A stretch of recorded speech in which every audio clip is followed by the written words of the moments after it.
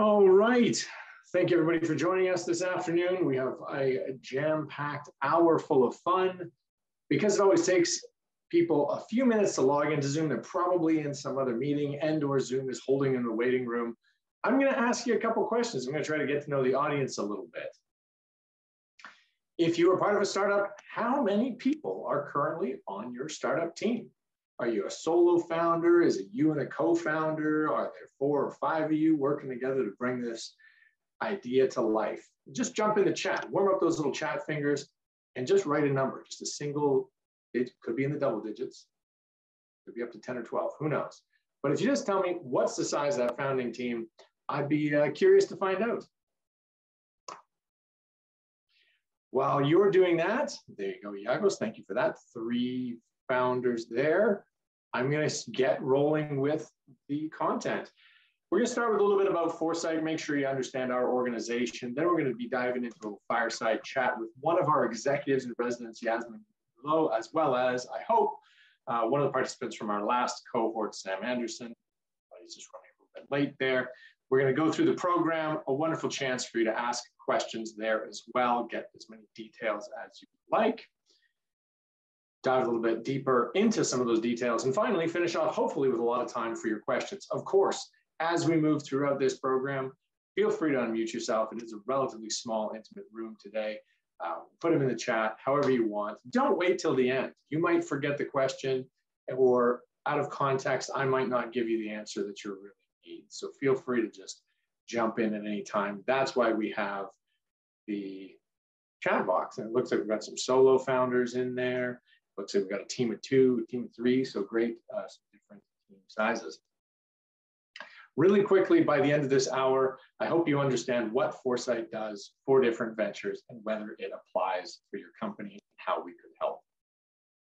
If I haven't answered that question, please ask it at the end if you're not clear. Okay, a little bit of time to recognize the lands on which we operate here in Canada. Foresight is a pan-Canadian organization, and so we do encourage you to recognize the traditional, ancestral, and unceded territories of the First Nations or Métis people on which you may be operating. I myself am based in Vancouver on the traditional territory of the Squamish, Musqueam, and Tsleil-Waututh nations. Foresight is a not-for-profit. We're mostly government funded, and our goal is to fuel the transformation to a green economy. One of the ways we do that is by helping entrepreneurs like you. The key way we do this is we are an accelerator. We run accelerator programming. We help people understand what it is they need to do to get their venture from where it is today to where it needs to be. We also run innovation challenges. We've got one right now with the Mining Association of British Columbia. We just finished a $25 million challenge off with our friends over at the Canadian Oil Sands Canadian Resource Innovation Network, CRIN. I'm terrible with acronyms. Luckily, it's not a big part of my job. We've run ones with Vestas around recyclable wind turbine blades, with Pepsi around water use, with Quadrille in the built environment. We have a lot of challenges open and running. Keep posted for those, and we're always looking to add more with our industrial partners. We want to kind of bring together innovation and, of course, open up industry so that they can move as quickly as we want them to. We focus on capital attraction. We realize that to see the clean tech changes we want, address the climate challenges we face, we're going to need money all the way from angel investors and seed stage, all the way through to big banks and funding large projects. Export development. We want to build massive, big, beautiful billion-dollar businesses because you're going to need that scale to address the climate challenges we face, right? If we solve a little problem in a little corner of Canada, that's not going to do it for the rising sea level, for the GHG emissions in other countries. We need to be looking at how we can make great ideas right here at home that will solve problems around the world. And we will help overcome those challenges with you as you go to export your technology. And ecosystem building. I'll talk a little bit about how we try to convene different stakeholders to make it all easier and a smoother path.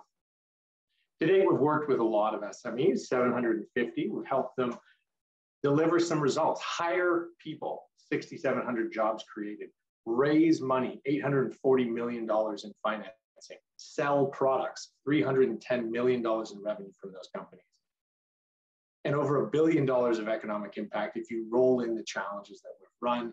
We do this through a number of our regional and global partners. Cleantech isn't simple, though. It's pretty fragmented. There's lots of different verticals we touch on. And it's really underlying most of economic activity. And in realizing this, we have started to take a sectoral focus. And you can sort of see a list of these sectors here, from water next to power, energy, carbon, be it utilization, capture, sequestration, the built environment with our Build Next program, the biocircular economy, and of course, agriculture. And through our AgriNext program, there are so many opportunities to reduce pesticides, to reduce fertilizer use, to improve yields with the same sort of inputs. I want to take a minute now to spend with a couple of my favorite people, Sam and Yasmin.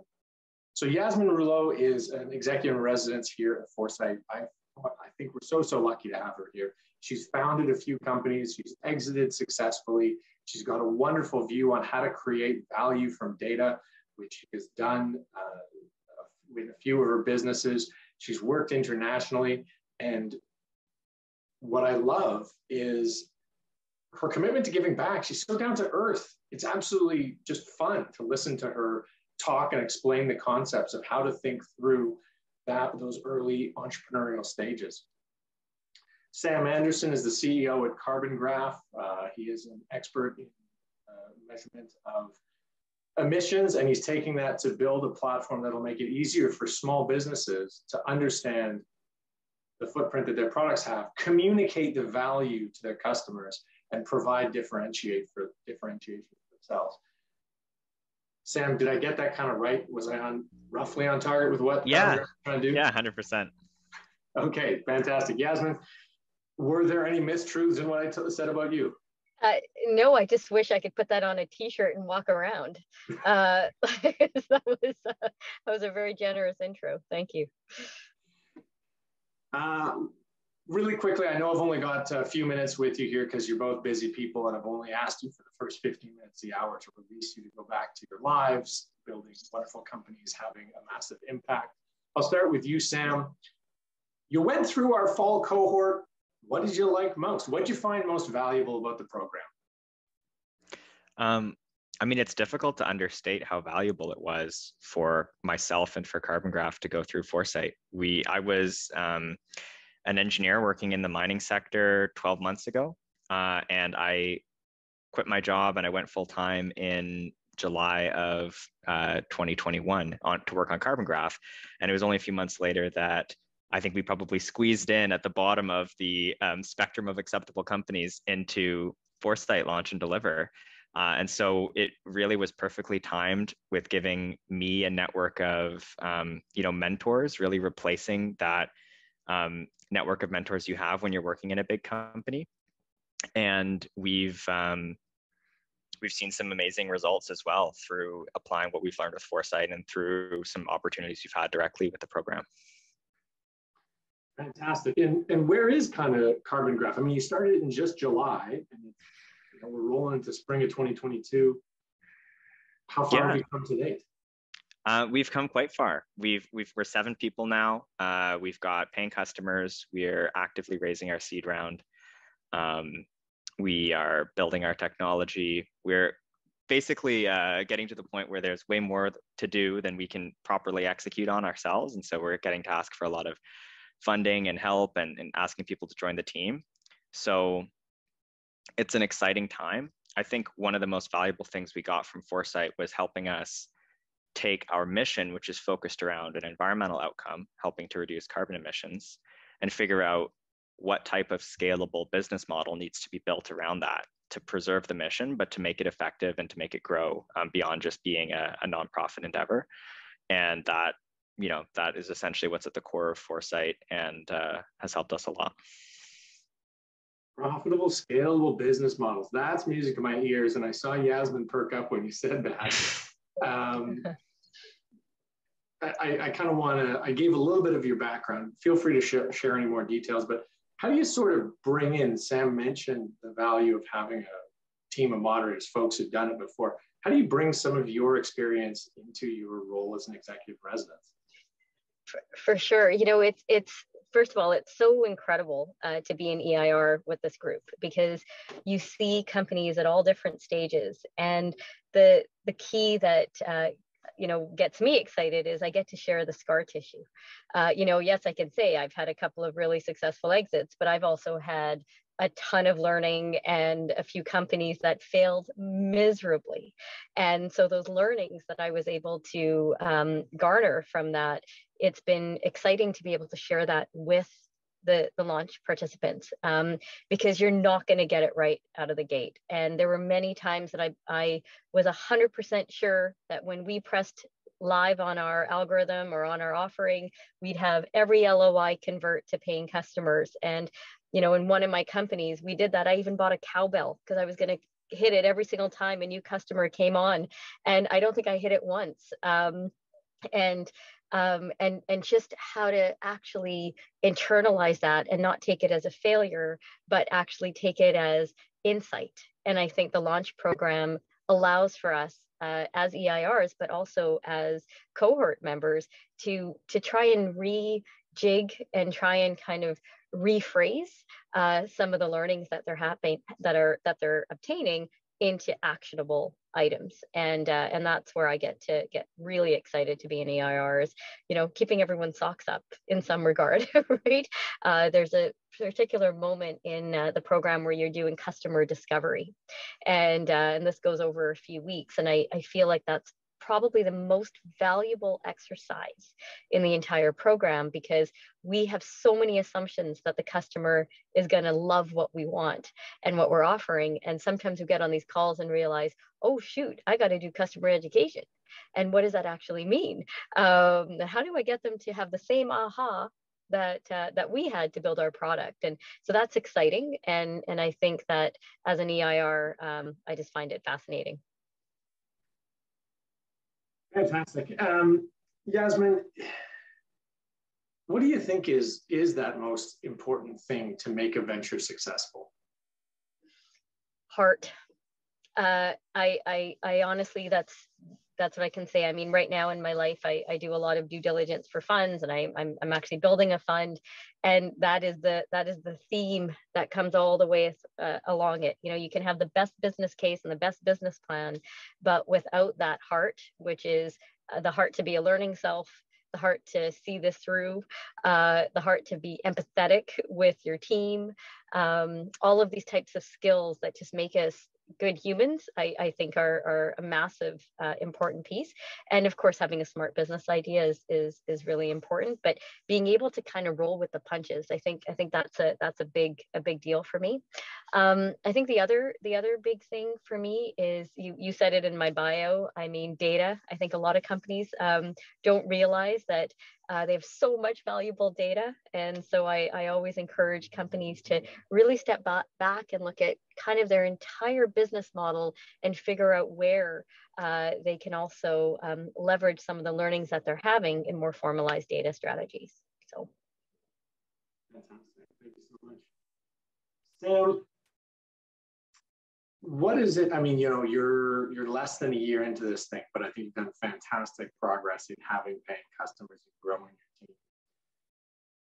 If you had something to share that you made a huge difference for you, that you wish you'd known back in July, what would it be? Well, I mean, we could sit here till the end of the meeting if I was going to list all of those things. I think, just one. You know, Yasmin's comment about heart being important, I resonate a lot with that. I think at the end of the day, there's going to be so many successes and failures that are somewhat out of your control. And you have to have the emotional strength and the emotional support network to be able to weather all of that, the ups and the downs. For me, what's been really valuable is thinking about trying to build a massive company is kind of like grasping at this future vision that maybe will work. And building a 1% chance or a 10% chance of achieving that vision could have a massive impact, but it's also very intangible. So some of the things that I've actually been most proud of has been the co-op students that we've employed, and we've given them a full work term, and they've been able to put Carbon Graph on their resume and go on and get other jobs. Or positive impact we've had for the other small businesses that we're working with as customers now. Those are very tangible benefits and things that I'll be proud of, even if we're totally unsuccessful in building a venture scale business. Fantastic. It reminds me of that little saying, journey of 1,000 miles begins with a single step. If you keep your eyes on the road right in front of you, you'll go far. That actually is the 15 minutes. I wish I could spend more and obviously dig into more of those lessons that you've had, Sam. Hopefully we can do that and maybe keep the lessons less painful in the future here as Foresight continues to support Carbon Graph. But Yasmin, Sam, thank you so much for taking a little bit of time here today to share. Thank you so much. And I cannot say enough. I'd love to see all of you in the launch program as an EIR. So good luck and have a beautiful rest of your day. Thank you. Take care. Yeah, thanks, Stephen. I second that 100%. Definitely apply. And we're actually in the Earth Tech program now, which is also run by Foresight. So we've stayed with the gang and are still involved for the foreseeable future and probably for years to come. I hope so. Get into that GROW program once you hit $1 million a year. I'll let you know. Okay. Thanks, Sam. Zach, you had a question about, on my little map, where is Cleantech? Cleantech is in each of those areas, right? So we have certainly a general Cleantech approach for all the companies, no matter what they kind of offer. And then we just have those specific sector streams because we find there's a lot of focus on that, either from the industry in Canada or the companies that we see. Does that kind of answer your question? Yes and no. Yes, in a way that what you're saying is true. No, when you look at many of the corporations, like Crown corporations, and they have the list of industry where they have a drop down, many times you don't find Cleantech as been registered there. I have pointed out to, for example, Octea, which is Ontario Cleantech Association that I'm a member of, or Toronto Board of Trade, or even when we apply for small business grant during the COVID-19 period, we could not qualify because there was no particular area that we can indicate ourselves for what we are doing. So in many ways, if you're looking at it, what I'm trying to highlight right now is that if Cleantech is the way forward and can engage globally as much as we can do many things locally for either for climate change impact or food waste securities or food security or any of those solutions that what many of us are providing. If those things are not recognized, then it becomes, it feels bad that we are not being recognized for what we are doing. No, I hear what you're saying, Zach, and I would just sort of say, you do have to meet your customers where they are. And so if they see your Cleantech solution as being in the water space, or they see it for the built environment, they see it as ICT. I mean, we have companies that are trying to revolutionize that, or part of the renewable power. We kind of have to meet people with their view of the world, and can't always change them to ours. There's a question from Yagos about who we support, where, when, and how, which actually was my next slide. So Zach, I completely agree with you. I would love to see more recognition for Cleantech. Broadly, I think there is a growing conversation around it, and we are trying to push that. I'll talk a little bit about how we engage other community members as well to build that momentum. Here's our program ramp, right? I like to sort of, there's some fantastic accelerators out there, but we don't really take a baby bird model, right? We don't want to help you out for a few months and then kick you out and see if you can fly. So we actually work all the way from the ideation stage with our Kickstart program to the validation stage, our launch and deliver programs. We have a pilot program, right? Because we were noticing some companies were getting stuck with good technology, getting it out into the field and deploying it in that first kind of sales piloting conversation. Then we have our growth programming for companies that have $1 million of revenue a year and are suffering those scaling challenges. I hate to tell you, It actually doesn't get any easier. You have to continue learning throughout the process. You have to continue personally growing, and we want to continue supporting ventures through that. So some of the companies we're working with, like Clear, started at the ideation stage. It was one founder, Gareth Brown, coming in saying, I think I can do something in the wind space, renewable power. I can help optimize it. I love his story because he had the least attractive value proposition. I can help wind turbines generate 1% extra electricity. Doesn't sound that special, but if you think about it, if you go to a large operator, that means that they built, for every 100 wind turbines, they put up another wind turbine. They saved a couple $1 million and they get 100% profit out of that 1%. They're already doing all the operations and maintenance. So his software is super profitable with a great ROI, and he's seen massive success. He's up over 100 employees now with Clear.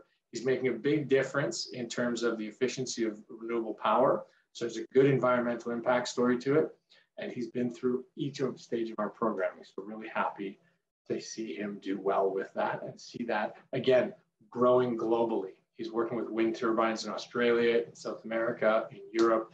It's a fantastic kind of example of what we do there. I'm going to dive into each of these programs a little bit more as we get into that, the detailed portion of it. But that's kind of the highlight of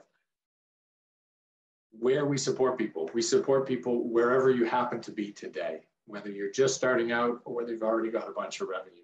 We are supported by, as I mentioned, we're not-for-profit, Western Economic Development Canada, which recently split into Prairies Canada, Pacific Canada, and Prairies Canada, for those who are paying attention.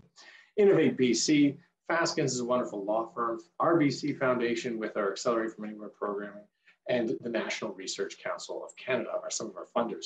I mentioned we have 150 global partners. Here are some of them. We work with other accelerators. I mentioned you might jump into other accelerators at different points because they've got a good network of folks to talk to as well. They might regionally be more plugged in than we are. If you want to go down to Houston in the oil and gas industry, Unique is a wonderful place to go. If you happen to be doing built environment stuff in Winnipeg, North Forge, that's the wonderful yellow NF logo there, that's a good place for you to head.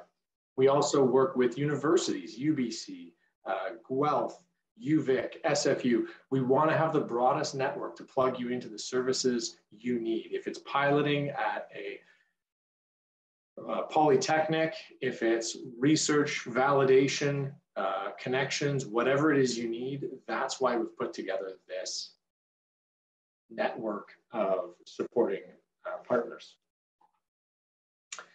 Our Helix 5 model, right? We started out with the innovators. They're in the middle of the circle. That's where we started. That's where we want to stay, focused on bringing new technologies into the market. But we realized pretty quickly it wouldn't happen as fast as we wanted, and definitely not as fast as you want it to have happen, unless we, again, build links with other groups. We started off with industry. I talked a lot about our challenge programs. We also realized we need to have friends in academia. We need to make sure that the thousands of really smart people in academia and the millions of dollars of equipment that they have are available to you to test and validate your products. We need to be talking to government. The Canadian government is fantastic at supporting early stage startups. If you join our programs, a couple times a year, we run our Innovator Support Day where we get 10 federal agencies together to tell you how it is they support you, right? What stages of business, what programs they have, how they can show that you're capital efficient by leveraging that non-dilutive funding that they have. And then the investors, we want to make sure that we have good relationships with them to save you time. When you need to go get money, we have a list of people and we can help match you with their thesis, be it the stage of business you're at, be it the type of product that you have or the industry that they're targeting. So that's kind of the groups. And we want to convene those. We want to bring them together to break down those silos. So they're sharing the stories and their interests so that everything moves a little bit more quickly and cleanly, so that industry is sharing with investors what it is they care about. So when they see a company solving that problem, they know and understand the value that it brings. That they can communicate back to academia what sort of research is required. We want this whole thing moving more quickly and smoothly. And that's where we want to play a role as a convener. If you're wondering whether you're a clean tech company, I will give you Foresight's definition. We actually borrow it from our friends in the federal government. It is any product, process, or service that has a positive environmental impact, which is a very broad definition. I usually think of it in the four main waste streams, or four kind of categories. GHG emissions. If you reduce GHG emissions, you either abate them, you make sure they never happen in the first place, you remove them, anything to do with that in a positive way, you're clean tech. Water. If you treat water, you reduce water usage, you're a clean tech company. Waste streams. If you're recycling any waste, if you're reducing the amount of materials that go into products, anything where you can measure it in kilograms of material avoided, that's clean tech. And the last one is energy efficiency. You can stop people from using power, either kilowatts, joules, British thermal units, any way you want to measure that energy, anything to do with energy efficiency, be it a software program or a new type of insulation, you are a clean tech company. We have worked with clean tech companies that are in the fracking space. They make fracking more efficient. We have a requirement for those energy streams at this point, and we need to do it as cleanly as possible. So if you're wondering whether you're a clean tech company, I'd be happy to have a conversation with you, but hopefully that gives you a broad bucket of understanding of what we see as clean tech. Diving into our programs, diving into what we do as an accelerator. Really quickly, we've got the community of innovators. This is everybody who cares about clean tech. If you know anybody who cares about clean tech and wants to learn more about clean tech, have them join our community of innovators. They can get onto our Slack channel. They can get access to our newsletter. They can get access to some of our events, and they'll get learning. So if you know someone who's doing their graduate studies or postgraduate work, or they're a professor, or they're a lawyer, but they really care about clean tech and want to get involved, that's what the community of innovators is for. It's completely free. And again, to Zach's point, we want to build that momentum and knowledge of what the clean tech industry is all about. The venture community, you have to have started a company in clean tech. So a little bit of a more narrow group, still free, but we want to add value and build that network and bring everyone in the Canadian clean tech ecosystem working as a startup together. We're bringing affiliate discounts. So we're talking to folks like Amazon Web Services. I think they can give you up to $100,000 of free cloud computing. Everybody's probably using cloud computing in some way or another. HubSpot for marketing and CRM purposes, and all sorts of affiliate discounts available there. You can get access to our workshops, and we do run our monthly Fireside Chats, which you can drop into. So these are information webinars. We bring in experts to talk on everything from employee stock options, the state of the funding markets, to cybersecurity. We actually poll the venture community and say, what is it that you want to learn about? And we will bring in an expert to talk about that. Finally, the deepest involvement you will have with Foresight is as a program participant. So either in any of those core courses, Kickstart, Launch, Deliver, Grow, whatever the case may be, this is where you get to work with folks like Yasmin Rouleau, people who have done it before, people who have an insight into what can go right and sometimes what can go wrong. That's the kind of involvement in the program. Briefly, I'll talk a little bit about the workshops. Generally, we run them around topics like investor readiness, sales and business development, marketing and branding, HR. They're really designed for the topics that you might need as your company is growing. So our core courses are what we believe at your stage of business you absolutely need to know, right? But you might not be raising money now. You might not raise money for 6 months or a year. And so we don't want to put all that information into a core course. Right? It's really focused on how you're going to get the technology and the commercial side of your business, right? Whenever you need to know about raising money, we run workshops on a regular basis to help you make sure you're prepared for that. But time is your most valuable asset. So we don't want you wasting it taking an HR course, but you're not hiring anybody, right? Wait until you really need that info. Jump into the workshop at that time. And of course, our executives and residents and mentors are there to help tailor the content and support you on an ongoing basis. We also put a lot of our information into our online learning management system, so it's available whenever you need it.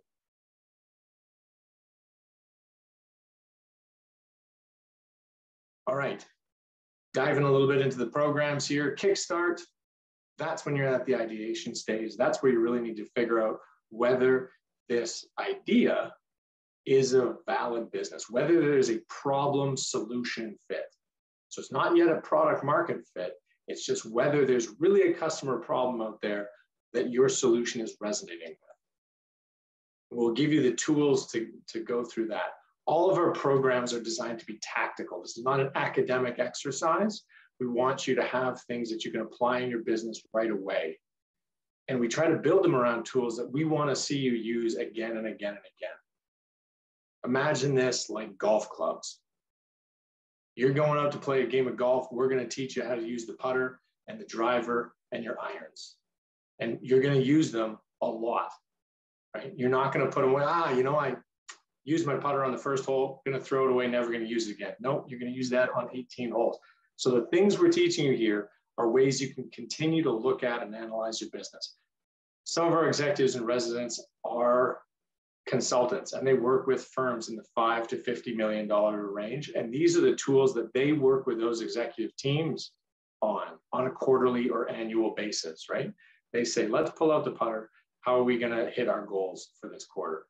Let's look at what we've learned. Let's assess where the business is really at. And so you're going to be using those tools throughout all the programs. And Kickstarter really is around the value proposition canvas. We move into the launch program. That's a little bit more about the business model canvas. Delivers about the technology development roadmap. And the Grow program is a little bit more tailored. Once you get up over $1 million, really you're starting to look at how the team works together. Any questions? Am I moving too quick? I feel lonely. I'm the only one unmuted.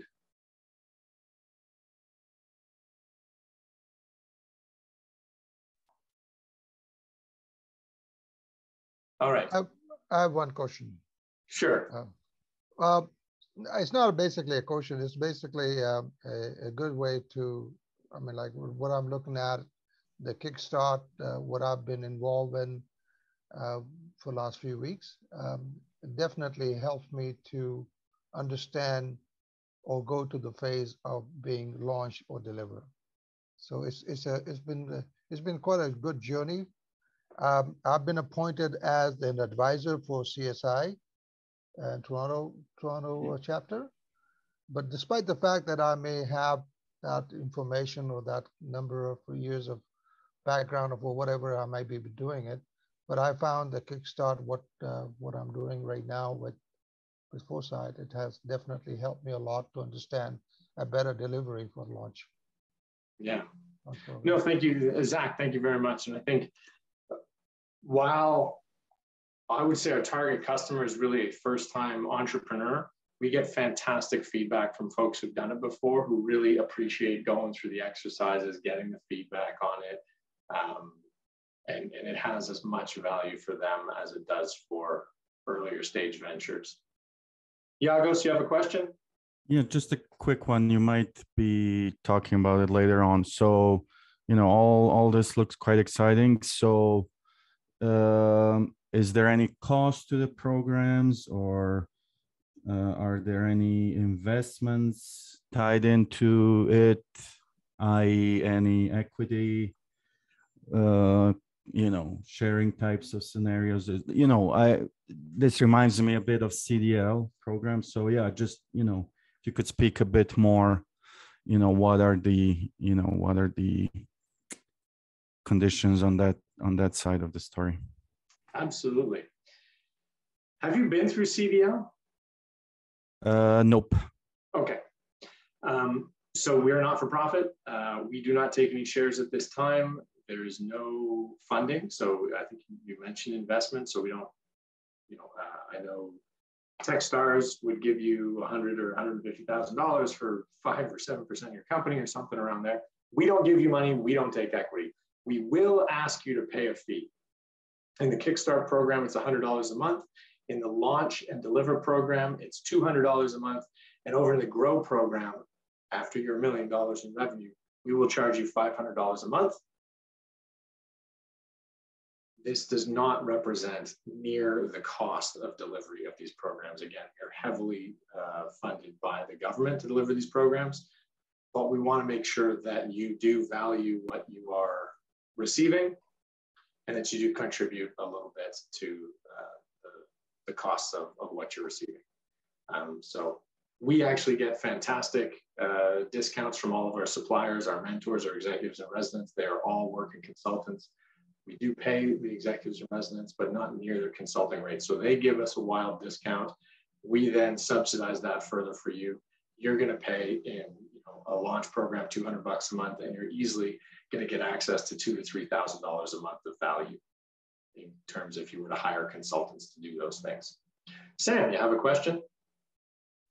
Yeah, I have a question. Thank you, Stephen, for the presentation. And I was looking at the definition of a clean tech company that you provided there, and we check all of the boxes. I'm the CEO of Compound Connect, and I wanted to bring up sort of the issue that I'm struggling with here that I think that Foresight might be a good fit for helping me resolve. So what we're doing is applying machine learning processes to ecosystem data in order to improve the efficiency of the tools and technologies used in environmental research, specifically to microplastics.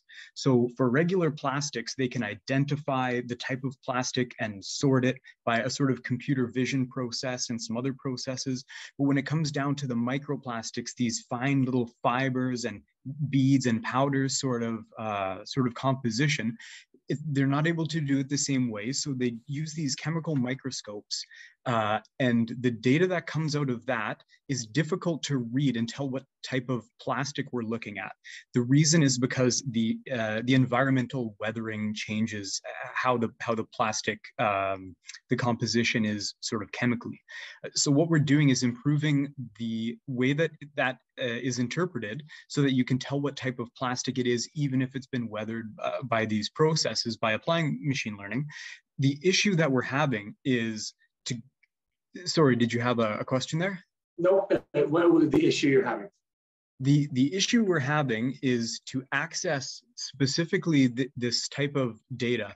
A lot of it seems to be tied up in institutions. Like we're trying to figure out a way to get these cleanup recycling crews to be able to get this plastic to labs who'd be interested in doing the spectroscopy, the microspectroscopy. It's a specific sort of thing. We need to develop a research, I don't want to say consortium necessarily, and like not setting up a separate entity necessarily, but just sort of like a group project. And to be able to get this sort of data, it just seems that there's a bit of institutional gatekeeping, that there are projects within universities that seem to have quite a lot of this data, but they're not making it public. And it's difficult to be able to access this as a company in Canada, it seems.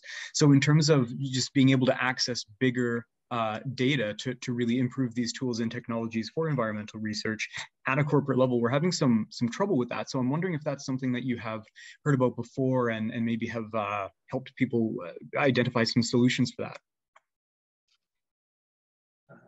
Yes and yes.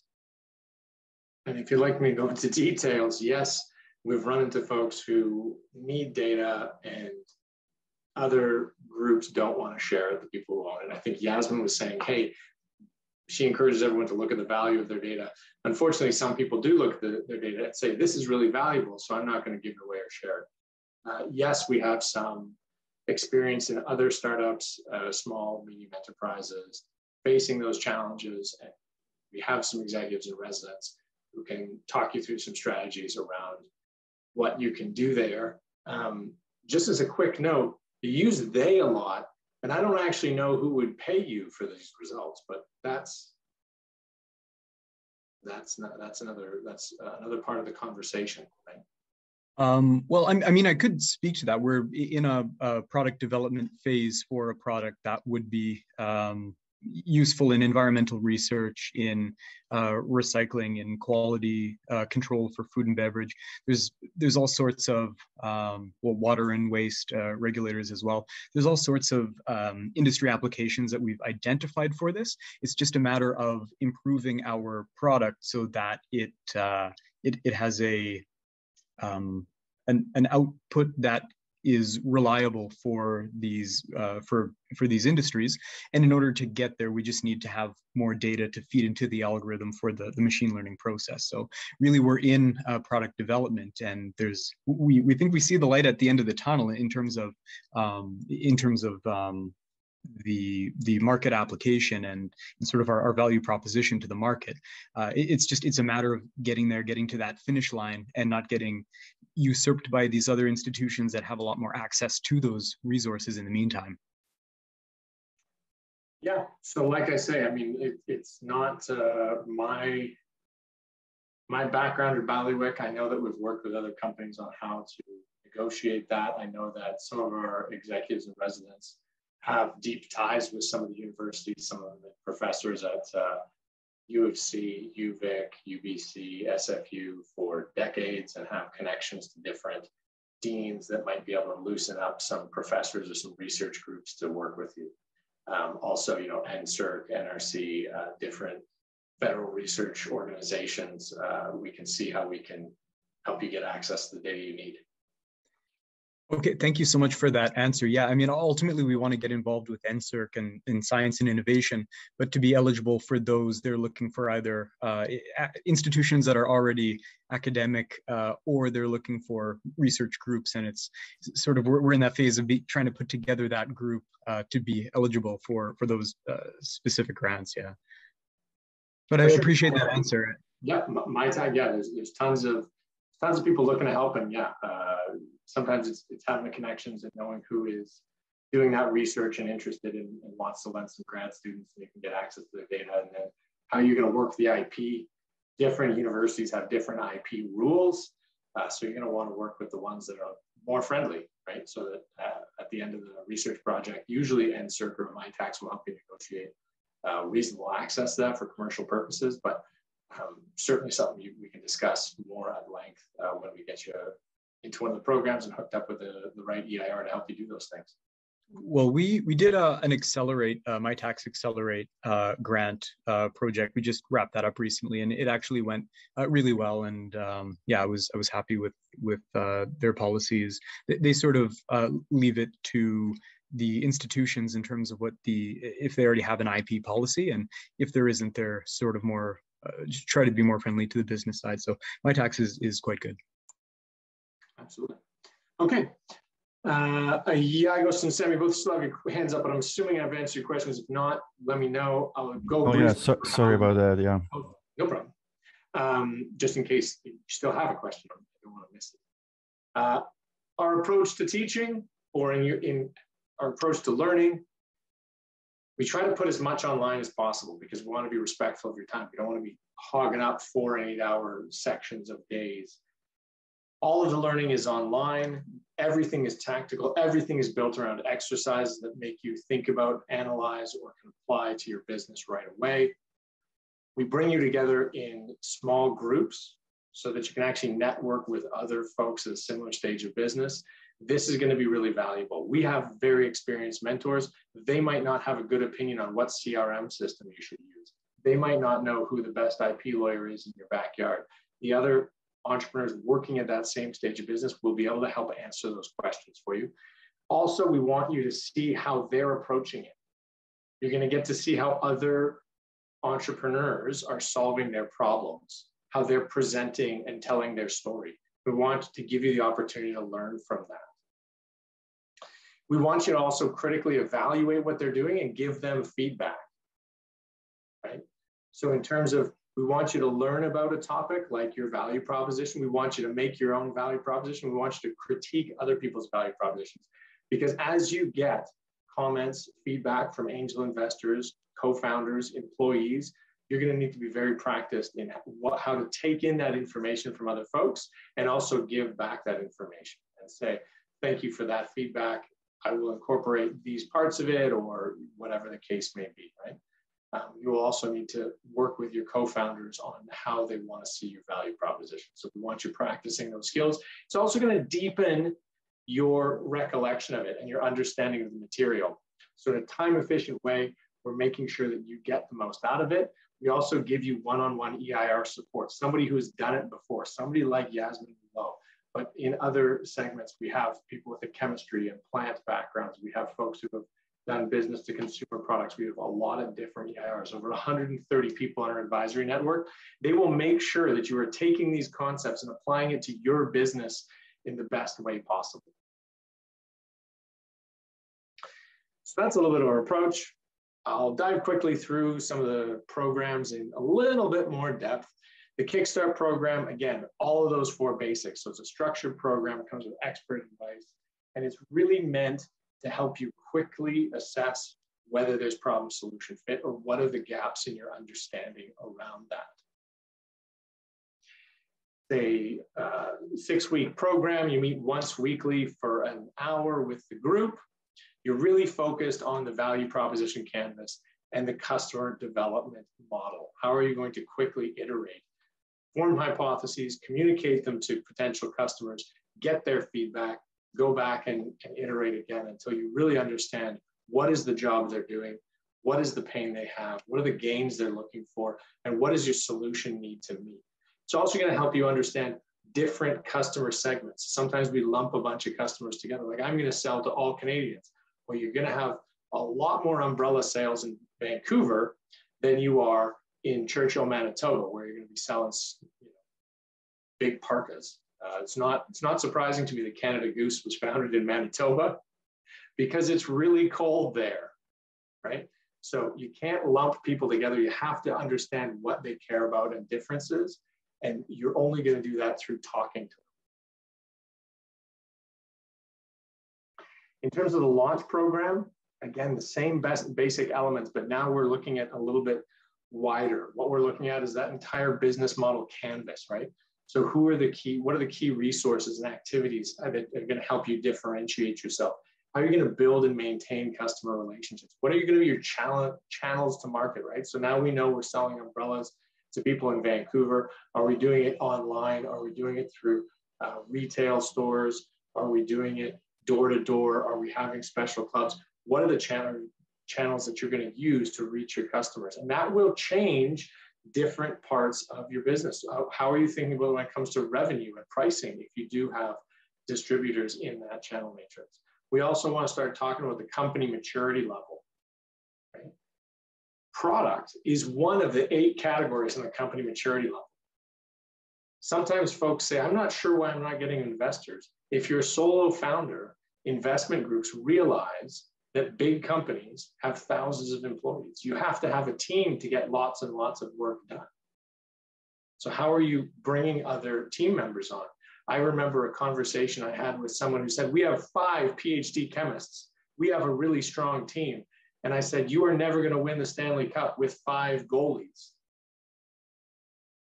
You need different strengths on your team. How are you assessing that? This canvas will help you, or this model will help you look at your team, your product, your value proposition, your market entry, how you're going to scale, how you're going to exit, what your product is. Product is only one of these 8 categories. Lots of people focus overly on that product, right? Your business, if you look at what Microsoft is, got lots of products, but they can crank out new products in a short period of time. What matters is that they understand the market and they've got the systems around it to make it all work. The Deliver program, you've figured out what you need to do through Kickstart and launch. Now you need to figure out how you're going to do it. If you've never taken this path before, there are a lot of missteps you can take. We use the same model. We bring in CTOs, people who have commercialized technology before, to help you assess the unknown risks. They're the ones that are going to hurt you.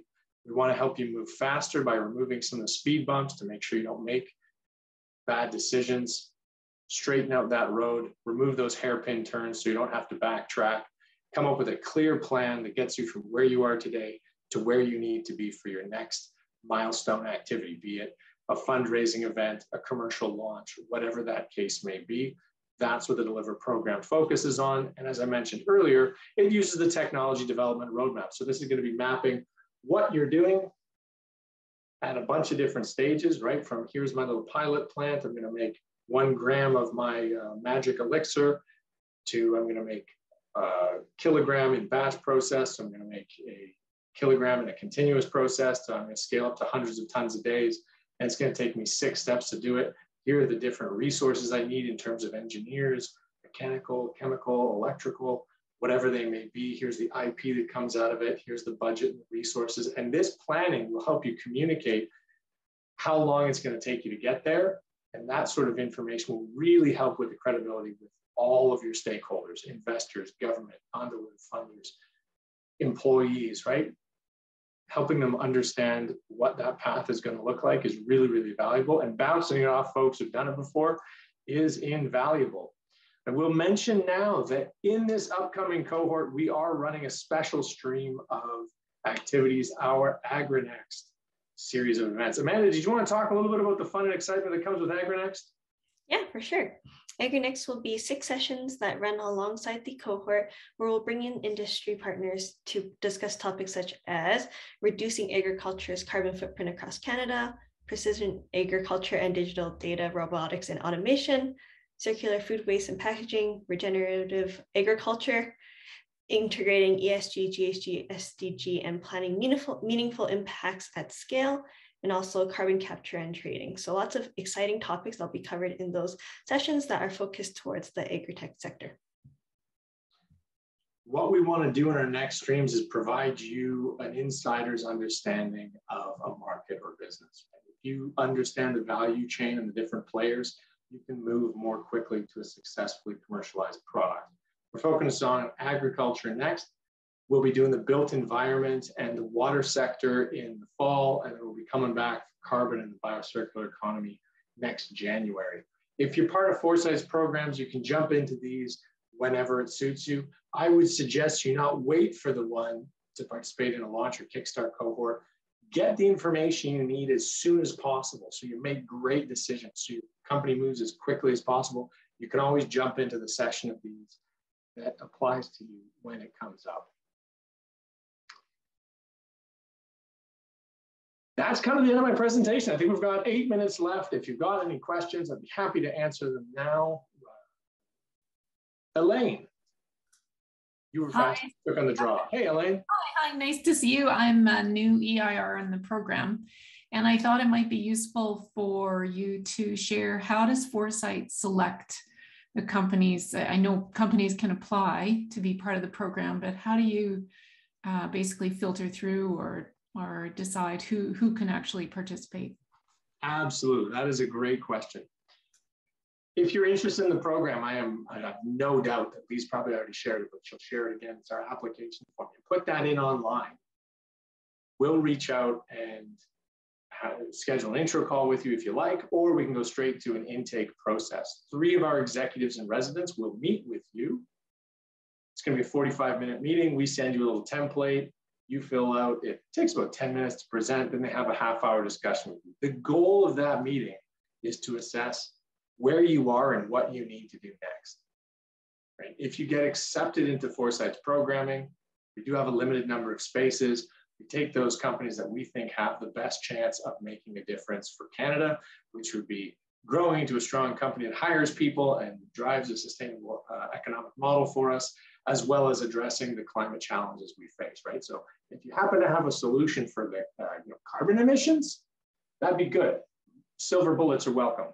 I'm told they're not going to exist, but I'm always hopeful, as well as your chance of success, right? So if you've got a strong team with a good advisory board, that's going to reflect well on an application. We deal with lots of solo founders and help you build the structure around yourself. The reason they're looking for how they can help is because we need to match you with an executive in residence who's going to help you. It might be based on industry. If you're in the water sector and we feel you need a water expert who's going to help you with your value proposition, that's what we'll match you with. If we feel that you really just need to do the customer discovery, I have some folks who are absolutely fantastic at that early stage of business, of understanding customers' problems. We might assign you to someone there. If you happen to be raising $1 million, and it's the first time you've ever done it, we've got some wonderful CFOs who can help hold your hand through that confusing and potentially painful process. So it depends on where you are and what you need. And that's what those executives and residents are trying to suss out. Where you are, how we can help. what we would need to do for you and whether you're kind of the best fit for our program. Did that answer your question, Elaine? You bet. I think it was really for everyone's benefit. Thank you. That was an excellent answer. Thanks, Steve. I might include a slide on that next time. Thank you, Elaine. Yagos, you had another question? Yeah, just to follow up on what you explained about the costs. So you said it's $100 per month for the Kickstarters. Just to confirm, how long is the program, Kickstarter specifically?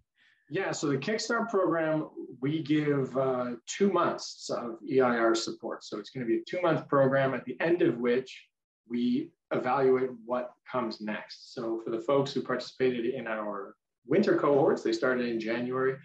Many of them are moving on to our launch program, which is starting in April. Some of them, it's kind of been assessed that they really need to spend more time doing the customer discovery. Some industries, it's hard to do customer discovery. To get contacts and talk to folks at utility companies, it's not a quick conversation. It's easy to have 100 conversations if you've got a consumer product. It can be very hard if you're a startup in the utility space to have all the conversations you need and really drive down to the value. So some people need to spend a little bit more time at that Kickstart stage of business. Launch is a 3-month program. At the end of the 3 months, we each evaluate whether you want to stay in a residency program. Again, we don't want to, if you're a Foresight company, we want to stay with you for the journey and support you along the way with resources and access to the advice that you need. Our residency program, after that initial 3 months, is a quarterly meetup with an advisory board. So we form an advisory board for you to give you that board experience, to have a group of professionals reviewing your strategic direction, giving you accountability, making sure you're setting goals for your 90-day sessions, and reviewing that with you. It also is going to build board skills in you. Again, we want to see big, beautiful billion-dollar businesses. That means you might have to have a big corporate board. You're going to need to know how to walk into a room with people and get an answer that you need to your problems, not let them just question you. You don't want to be on the defensive. You want to have a goal. You need to manage the conversations. And if you've never had that experience, it's something that we want to build through our advisory boards. It's much, much easier to learn at Foresight, where again, we're a not-for-profit with no equity, than after somebody's put $1 million in your business and their career reputation at their fund is on the line. Stress will be high. Practice with us. Arjun, you had a question? Yeah, I'm at a point where I'm building my prototype before I go and fundraise. Is it a good time for me to apply, or should I apply after I've built my prototype and I'm ready to fundraise? Apply now, Arjun. The things, the better thinking and planning you do, the fewer mistakes you will make. The more information you can get as early as possible, the better. That is always actually the challenge that we have, is saying, I wish we could tell them all this stuff. I mean, we have CFOs with 20 years of experience who say, I wish I could spend a month just working with this person so that they know how to go through their raise.